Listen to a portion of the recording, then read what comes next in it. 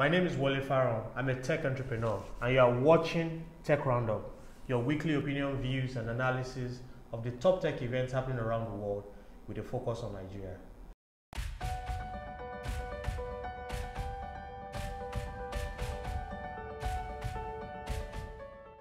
On Tech Roundup today, we'll be reviewing the news that Bolt, the ride-hailing company, has raised another $56 million to boost its expansion. We'll talk about an HBS article that says that the age of a successful entrepreneur is higher than you might think. And we'll close out the episode with the highlights from the recently signed Finance Act in Nigeria. There's a lot on the agenda today, so let's get started.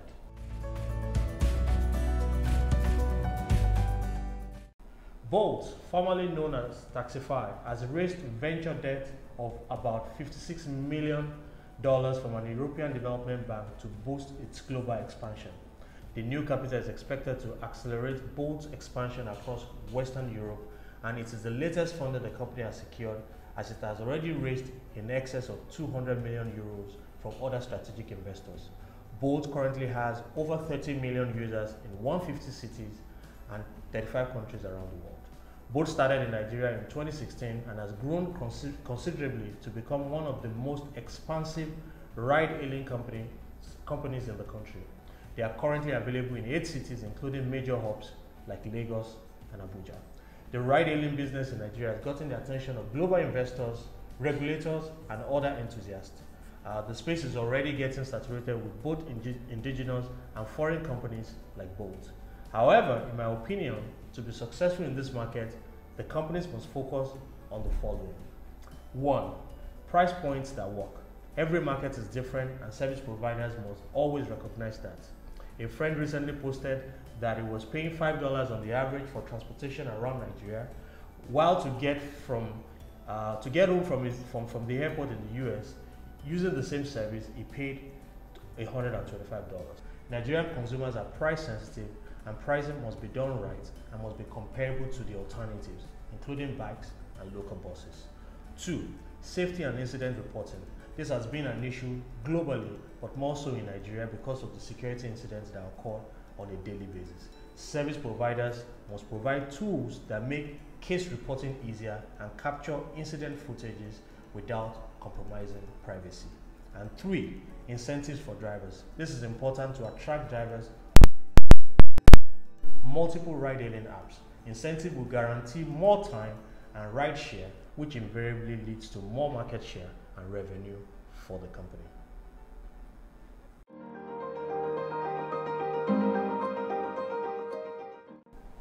A recent Harvard Business School review article caught my attention, and I thought it may be a good discussion point right here on Tech Roundup.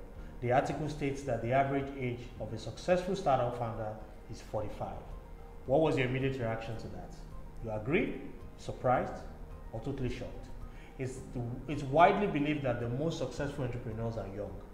Bill Gates, Steve Jobs, and Mark Zuckerberg were all in their early 20s when they founded world-renowned companies. But do these famous cases reflect a generalized pattern? The research team analyzed the ages of all business founders in the US in recent years by leveraging confidential administrative data sets from the US Census Bureau. The team found that the average age of entrepreneurs at the time they founded their companies is 42. To focus on businesses that are closer in spirit to prototypical high-tech startups, the research used a variety of indicators: patents granted, VC investment, or employment of technical workers. The average age of high-tech founders fall in the early 40s. The research also used other indicators, but invariably concluded that overall, the empirical evidence shows that successful entrepreneurs tend to be middle-aged, not young. But the question is, how applicable is this finding to the Nigerian entrepreneurial stage? Let me use myself as an example. When I graduated from the university about 20 years ago, I was more focused on getting a job than starting a business, primarily because of survival and also because of the training we got up to that point. I moved to the US for an MBA at the age of 29. At that time, many of my classmates from everywhere around the world were much younger and had stints in running and selling businesses. I remember talking to a classmate from Korea who had exited and sold a business for about $5 million at the age of 23. After school, I continued to work in employment for 6 more years before finally starting a tech venture at the age of 33. Obviously, the terrain has changed a bit as there is more focus on building businesses in Nigeria than it has been in the past. However, I believe the following statements are largely true and should be considered by an aspiring entrepreneur regardless of their age. 1. With age comes experience. So age should not be seen as a liability, rather as an asset, which if leveraged constructively helps with business execution. 2. The passion to execute and drive the business is proportional to the individual and their belief system and not necessarily their age. And 3.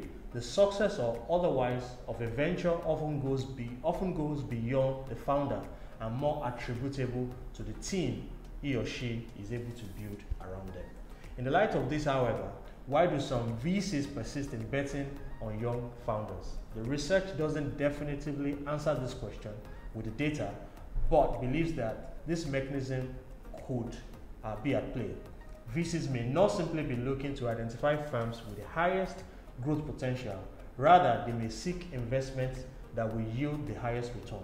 And it is possible that young founders are more financially constrained than more experienced ones, leading them to seek upside to investors at a lower price. In other words, young entrepreneurs may be a better deal for investors than more experienced founders.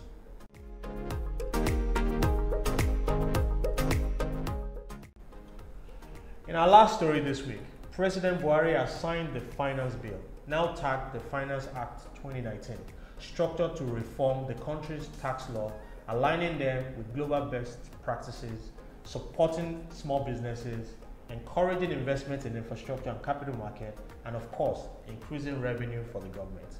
While there are several provisions including VAT, which is now 7.5% from 5%, capital gain exemption for loss of employment compensation less than 10 million naira, stamp duty of 50 naira for electronic transfer above 10,000 naira, and Petroleum Profit Act. The most pertinent one for businesses, including technology businesses, are changes to company income taxes based on the size of the company. Early stage companies with revenue less than 25 million naira will no longer be required to pay company income tax, which is great. Medium scale businesses with revenues between 25 million naira and 100 million now pays 20% CIT instead of the standard 30%, which is now only for large scale corporates with revenue over 100 million. This week, we introduced a brand new segment called Number of the Week. And this week's number is $1 trillion.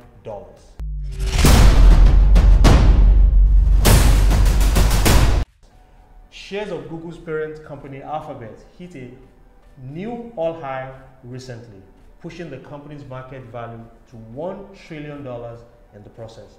Alphabet joins companies like Apple and Microsoft as companies worth at least $1 trillion. We'd like to hear your comments and feedback, so please connect with me on LinkedIn at Wale Forun or subscribe to the Tech Roundup YouTube channel. If you're a founder, please take advantage of the new startup profile. Send us your video for a chance to be featured right here in all upcoming episodes. Please also remember to listen to Tech Roundup on Techie Talk every Wednesday from 1:30 p.m. on Nigeria Info 99.3 if you're in Lagos. Have a great weekend, guys, and see you all again next week. Kasumbe.